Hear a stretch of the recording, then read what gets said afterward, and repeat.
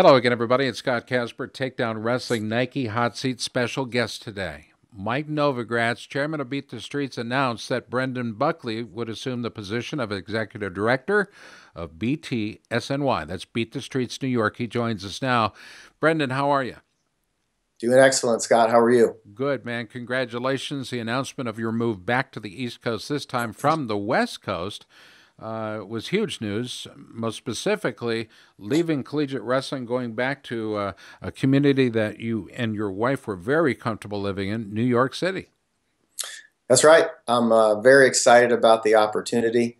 And, it's such a fantastic organization with a very motivating mission. And the idea of going back to New York City, where I've spent some formative years and just had an outstanding experience, is kind of humbled and really excited at the same time. You've been able to work with great guys like Andy Barth and then, of course, Mike Novogratz coming up. Just a couple of people that have been inspiring to you. Your leadership has elevated the programs that you've coached at, including Columbia and Cal Poly. Can you nutshell it? What are you learning from these guys? What's making you so available and so valuable? Being at Columbia University and being in New York and then here at Cal Poly, and just in the world of wrestling, you meet just some really inspiring individuals. And, a lot of them have strong business acumen, and everybody has a little bit different approach towards perhaps why they've become successful. And I think as you move around, whatever industry, and certainly for me, being I wrestled at two different universities. I started at Clemson, and then I finished my career at Fresno State. And it's a similar type of approach. The style that my coaches instilled at Clemson, and all the way back in high school, even my brother coaching me.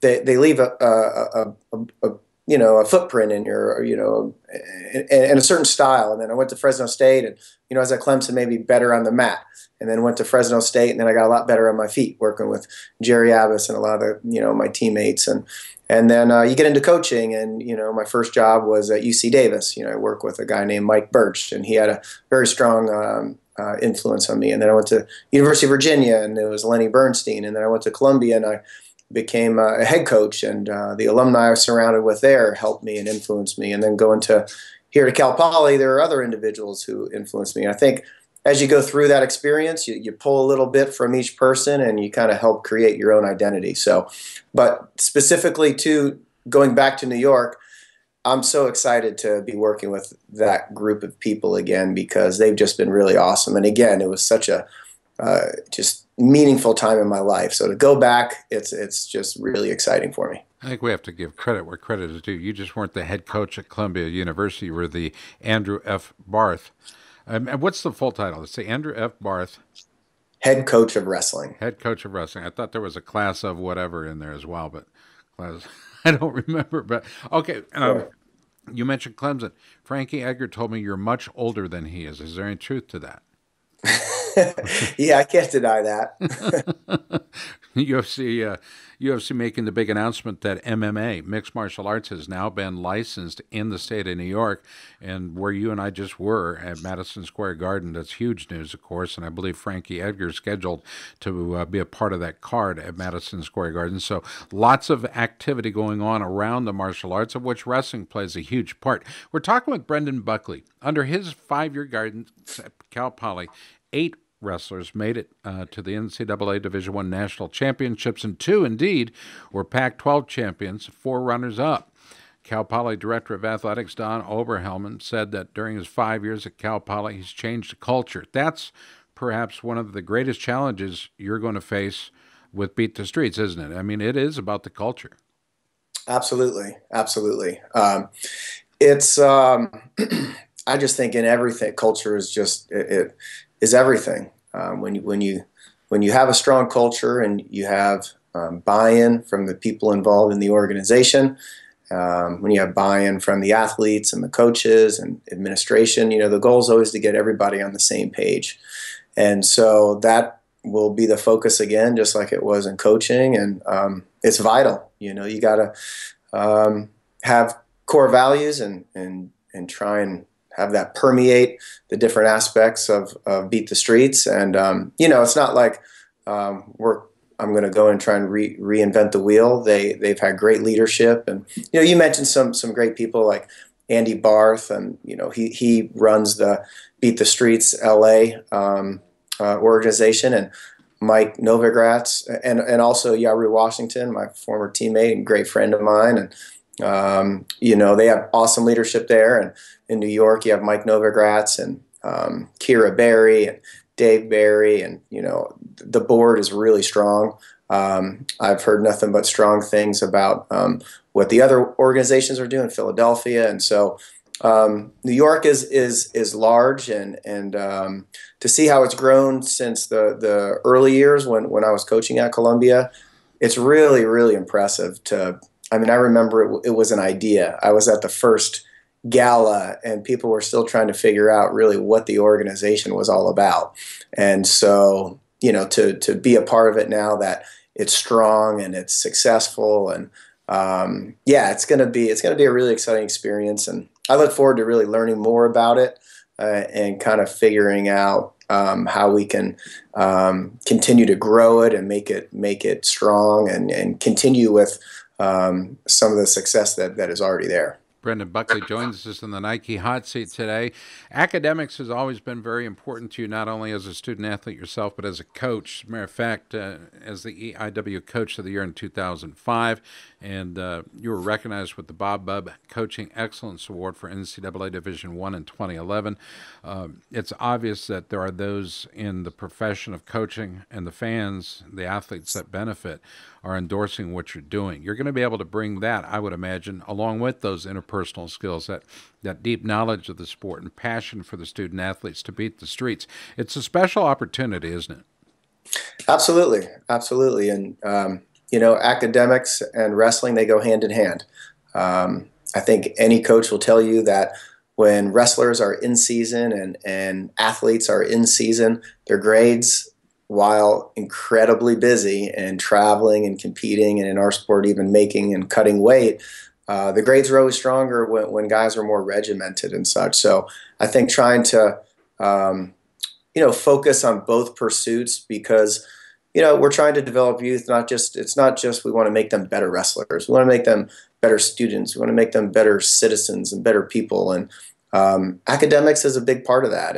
And being at a couple of universities, most of the universities that I've worked at have all been UC Davis and University of Virginia and Columbia, Cal Poly, have all been really top tier academic institutions. So being in those types of environments and seeing kids how they don't approach their athletics differently is really moving and inspiring. And if I can bring that to Beat the Streets New York, that experience and trying to motivate kids to focus on academics and athletics and parallel one another, then I think that's going to be a huge thing to be able to do. You and I have been friends for a long time, and I know you're a Long Island boy at heart. Returning to the East Coast is probably no big stretch, but your gorgeous wife, Julia, is a Midwest girl. As a matter of fact, she's my Fort Dodge girl, and I remember when you called and told me you guys were going to get married, I said, how's that going to work? He said, I'm in Fort Dodge right now. Do you remember that call? I do. I think you even were trying to move it along a little bit. I perhaps, think I was. Between you and Mitch sooner Clark. Than I was ready. Actually, you know what? There was three that I think I've been urging along. It was you and Julia, Mitch Clark and his beautiful bride, and of course Mark Cody and Holly. So I think there were three that have been in the studio that I've got a done talent toward what I thought would be great matches. And obviously Julia is endorsing this idea of returning to New York City. Can you telling her about the idea and the opportunity? Yeah. New York is just, again, it was just such an amazing and remarkable experience. When the opportunity at Cal Poly came, and I was really excited, and I absolutely love San Luis Obispo and Cal Poly. But I think spending time and having those types of experiences, and first place I became a head coach. I earned a master's degree from the sports management program there. And then most importantly, met my wife and got married at the church, the chapel right there at Columbia. And just the contacts I made, and having so many student athletes, many of whom I was in their living rooms and met their family, and then having them become successful student athletes at Columbia and then get into their careers, and many of them work and live right in New York City, and then our relationships growing, and then again, yeah, I have history. I was born in Long Island. My parents had met and grew up in the Bronx, and yeah, it was a great experience for me to be there and have it come full circle in sort of my lifetime, and yeah, there's a lot, and just everything New York City offers in terms of culture and just diversity and the wrestling culture is so strong. I was just so impressed when I moved there, going to events at the New York Athletic Club and meeting all the former and past wrestlers who are working in New York City, and seeing them come together at events, and really culminating in the NCAA championships this past weekend in New York. It's just like, man, what a great place to grow the sport. We're talking with Brendan Buckley in our Nike Hot Seat special interview. The news is out, of course, that he'll be manning the helm of Beat the Streets New York very shortly. As a matter of fact, coming up beginning of April. And it was Mike Novogratz who made the announcement. Nobody's been a stronger component to the fabric that is wrestling in the Northeast or nationally. A tremendous leader for our sport, and we thank him for that. Brendan, selfishly, your return to New York marks my return to the top 5 restaurants in the city, because nobody knows the restaurants in New York City perhaps better than you and Julia. So I'm looking forward to that, as I said, selfishly.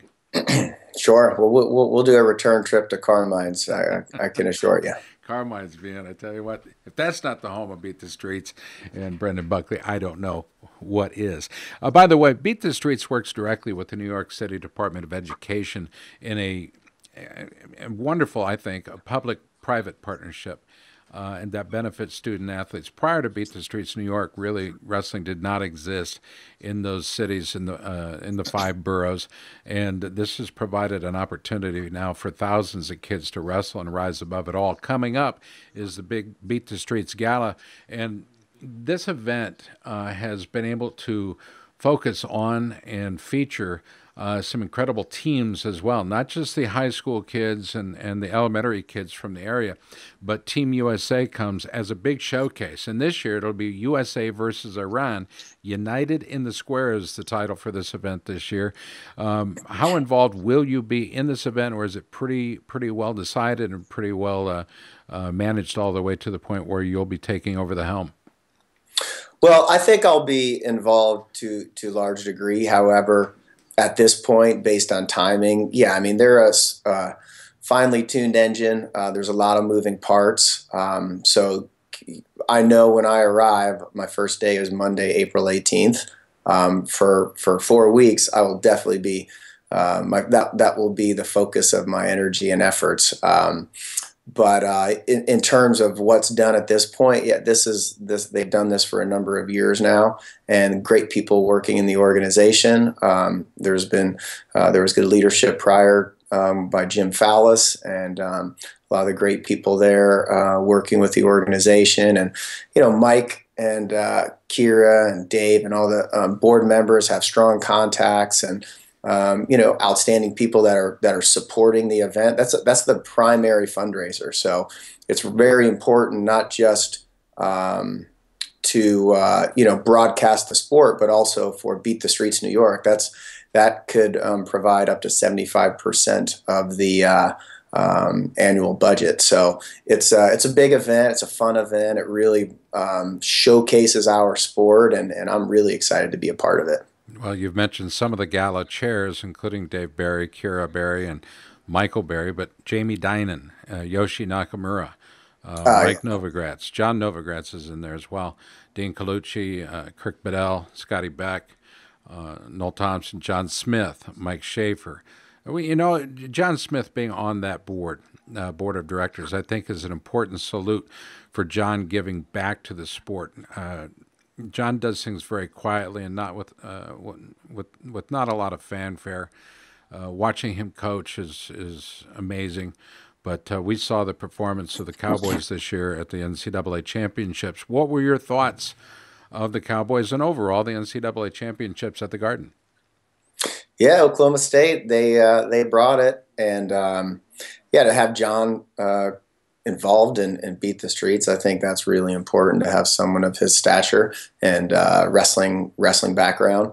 But again, yeah, the energy and the atmosphere at MSG was really exciting, and me being a proponent of the city and how I really enjoyed when Philadelphia hosted the wrestling championships, and I hope having it in New York opened up a lot of people's eyes to the benefit of having it in a place. And in terms of New York, I mean, the media capital of the world, there's no better place to market our sport. So while there's certainly a very strong contingent in the Midwest and parts of the Northeast, and I think having the championships in an urban center really makes a lot of sense. So I'd love to see it out in on the West Coast and in Los Angeles. And I like the idea of having it rotate, but in terms of specifically relating to doing so in a city, I think it's great. And the people I talked to throughout the weekend felt the same way. Amazing crowds, 110,500 plus. Just outstanding attendance, and of course the bright lights big city that is Gotham. Our pleasure today to have our very special guest in the Nike Hot Seat, Brendan Buckley. We've been talking a little bit about Beat the Streets New York. Obviously, he'll be taking over the helm there coming up early April, and the event scheduled for May. You'll want to be in your seats in Times Square May 19th. It's going to be an outstanding exhibition of wrestling at all levels. Beat the Streets New York will host the USA versus Iran, united in the square, and I got to believe that united in wrestling, Brendan Buckley will do it again as he returns to New York City, this time as the executive director of Beat the Streets in New York. Brendan, on the way out, I know there are people at Cal Poly and elsewhere that perhaps you'd like to recognize, perhaps say thank you to, because none of us do it alone. Yeah, absolutely. First, it'd have to be my awesome wife, Julia Buckley. None of this could have been possible. Leaving New York the first time, returning to New York this time, she's been my strongest source of support and been through the peaks and the valleys. So, for her to be willing to make that change in career again is just shows the level of support that she's provided. Originally to all our awesome alumni at Columbia, and again, I've mentioned the Berries and Andy Barth, and there's too long a list to mention. And here at Cal Poly, our athletic director, Don Oberhelman, was always incredibly supportive, work with some amazing alumni. There's just so many people that were very helpful. We have a wrestling club here called the Meathead Wrestling Club, which has been super supportive. So it was great. Again, I feel fortunate to have met so many people along the way, and I look forward to continuing those relationships as well as kind of re-engaging with a lot of the people in New York. Brendan, thanks for the time today. I surely appreciate it, and I'm looking forward to seeing the impact you have for the kids, for the community, and the larger community that is the sport of wrestling. We appreciate the time. Thanks a lot, Scott. For all of us at Takedown, Nike Hot Seat, very special guest, the new executive director of Beat the Streets New York, Brendan Buckley. I'm Scott Casper, and thanks for watching.